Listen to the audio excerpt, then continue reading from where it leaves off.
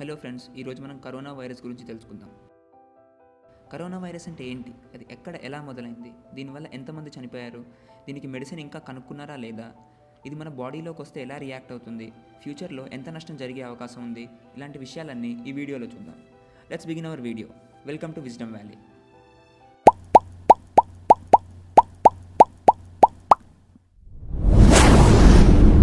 మేజర్గా 3 types of corona virus ఉన్నాయి. అవేంటంటే SARS, MERS, COVID-19. ఇప్పుడు SARS గురించి చూద్దాం. SARS అంటే సివియర్ అక్యూట్ రెస్పిరేటరీ సిండ్రోమ్. దీన్ని 2003లో చైనాలో గుర్తించారు. ఇది సివిట్ క్యాట్ వల్ల వచ్చిందని సైంటిస్ట్ నిర్ధారించారు. ఈ వైరస్ వల్ల సుమారు 8096 మెంబర్స్ ఇన్ఫెక్ట్ అయ్యారు, ఇంకా 776 మెంబర్స్ మరణించారు. ఇది చైనాతో పాటు ఇంకా 28 దేశాల్లో స్ప్రెడ్ అయింది. Next one MERS. MERS అంటే మిడిల్ ఈస్ట్ రెస్పిరేటరీ సిండ్రోమ్. ఇది మొదటిగా సౌదీ అరేబియాలో 2012లో గుర్తించారు. ఇది క్యామిల్ వల్ల వచ్చిందని సైంటిస్ట్స్ నిర్ధారించారు. దీనివల్ల సుమారు 842 మంది మరణించారు. ఇప్పుడు రీసెంట్గా వచ్చిన కరోనా వైరస్ COVID-19. ఇది చైనాలోని వుహాన్ అనే ప్రాంతంలో గుర్తించారు. ఈ వైరస్ కొంతమంది కోబ్రా నుంచి వచ్చిందని, కొంతమంది బ్యాట్ నుంచి వచ్చిందని, కొంతమంది ర్యాట్స్ నుంచి వచ్చిందని చెప్తున్నారు. కాకపోతే ఈ వైరస్ ఏ యానిమల్ నుంచి వచ్చిందో ఇంకా నిర్ధారించలేదు. కరోనా వైరస్ చైనాతో పాటు ఇంకా 68 దేశాల్లో స్ప్రెడ్ అయింది. అందులో మన ఇండియా కూడా ఒకటి. కరోనా వైరస్ వల్ల సుమారు 1,00,000 మంది ఇన్ఫెక్ట్ అయ్యారు, ఇంకా 3019 మంది చనిపోయారు. ఇది జస్ట్ 8 వీక్స్ స్పాన్లో జరిగినది. ఇది ఇలానే కంటిన్యూ అయితే మనకి చాలా నష్టం జరిగే అవకాశం ఉంది. ఇప్పటి వరకు వరల్డ్ పాపులేషన్లో 0.0004% మంది చనిపోయారు. ఇది చాలా తక్కువ అనుకోకండి. ఇప్పుడు ఒక హైపోథెటికల్ వ్యూ చూద్దాం. ఒకరోజు ఒక పర్సన్ ఇద్దరిని ఇన్ఫెక్ట్ చేశాడు అనుకుందాం. ఆ ఇద్దరు నలుగురిని, ఆ నలుగురు 8 మందిని, ఆ 8 16 మందిని ఇట్లా ఇన్ఫెక్ట్ చేసుకుంటూ పోతే జస్ట్ 32 రోజుల్లో మాత్రమే ప్రపంచమంతా ఇన్ఫెక్ట్ అయ్యే అవకాశం ఉంది. ఈ కౌంట్ జస్ట్ ఒకరోజు ఒక మనిషి ఇద్దరిని ఇన్ఫెక్ట్ చేస్తే మాత్రమే. ఒకరోజు ఒక మనిషి ఇద్దరికంటే ఎక్కువ మందిని ఇన్ఫెక్ట్ చేస్తే ఇంకా తొందరగా స్ప్రెడ్ అయ్యే అవకాశం ఉంది. మన బాడీలోని ప్రతి సెల్లో DNA ఉంటుంది. ఈ DNA మెసెంజర్ RNAగా మారి రైబోజోమ్స్ హెల్ప్ తోటి మన బాడీకి కావాల్సిన ప్రోటీన్స్ని ప్రొడ్యూస్ చేస్తుంది.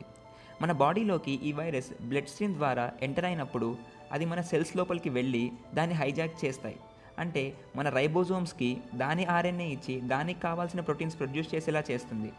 ఇలా ఈ వైరస్ రెప్లికేట్ అవుతుంది. ఈ ప్రాసెస్లో మన సెల్స్ని డిస్ట్రాయ్ చేస్తుంది. ఈ చేంజ్ని మన ఇమ్యూన్ సిస్టమ్ రికగ్నైజ్ చేసి ఆ వైరస్ని మన బాడీలోంచి బయటికి పంపే ప్రాసెస్లో మన సిమ్టమ్స్ అన్నీ తెలుస్తాయి. COVID-19 సిమ్టమ్స్ ఏంటిదంటే దగ్గు, జలుబు, జ్వరం, ఊపిరందకపోవడం, కొన్ని సందర్భాల్లో కిడ్నీ ఫెయిల్యూర్ కూడా అయ్యే అవకాశం ఉంది. మనం ఈ సిమ్టమ్స్ని రికగ్నైజ్ చేసి డాక్టర్ దగ్గరికి వెళ్ళకపోతే మనం చనిపోయే అవకాశం కూడా ఉంటుంది. ఇప్పుడు COVID-19 ఎలా డయాగ్నోస్ చేస్తారో చూద్దాం. దీనికి 4 డిఫరెంట్ టెస్ట్స్ ఉన్నాయి. ఫస్ట్ వన్ SWAB టెస్ట్, అంటే మన చీక్ సెల్స్ని తీసుకుని వాటిని టెస్ట్ చేస్తారు. Next one NASAL ASPIRANT test, అంటే మన మ్యూకస్ని తీసుకుని దాన్ని టెస్ట్ చేస్తారు. నెక్స్ట్ వన్ బ్లడ్ టెస్ట్ అంటే మన బ్లడ్ శాంపిల్ తీసుకుని దాన్ని టెస్ట్ చేస్తారు. నెక్స్ట్ SPUTUM టెస్ట్ అంటే మనం దగ్గినప్పుడు కానీ తుమ్మినప్పుడు కానీ వచ్చే మ్యూకస్ని టెస్ట్ చేస్తారు. ఇప్పటి వరకు అయితే COVID-19కి మెడిసిన్ కానీ వ్యాక్సిన్ కానీ లేదు. ర్యాపిడ్ రెస్పాన్స్ ప్లాట్ఫామ్ ద్వారా వ్యాక్సిన్ కనుక్కోవడానికి ఇప్పటికి ట్రై చేస్తున్నారు.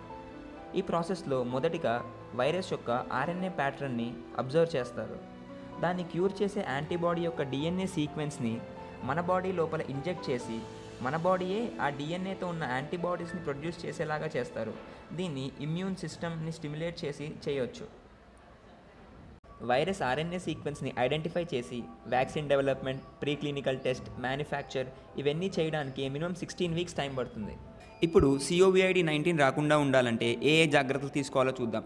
ఫస్ట్ వన్, ఫేస్ మాస్క్ని యూజ్ చేయాలి. మెడికల్ మాస్క్ అయితే 1 డే కంటే ఎక్కువ వాడకూడదు. మిగతా మాస్క్ని కూడా ఫ్రీక్వెంట్గా వాష్ చేసి యూజ్ చేయాలి. సెకండ్ వన్, హ్యాండ్ వాష్ ఫ్రీక్వెంట్గా చేసుకుంటూ ఉండాలి. దీనివల్ల మనం వైరస్ని మన బాడీలోకి ఎంటర్ అవ్వకుండా ఆపచ్చు. థర్డ్ వన్, వీలైనంత ఎక్కువ వాటర్ తాగుతూ ఉండాలి. ఫోర్త్ వన్, జ్వరం, జలుబు, దగ్గు ఉన్నవారికి కొంచెం దూరంగా ఉంటే మంచిది.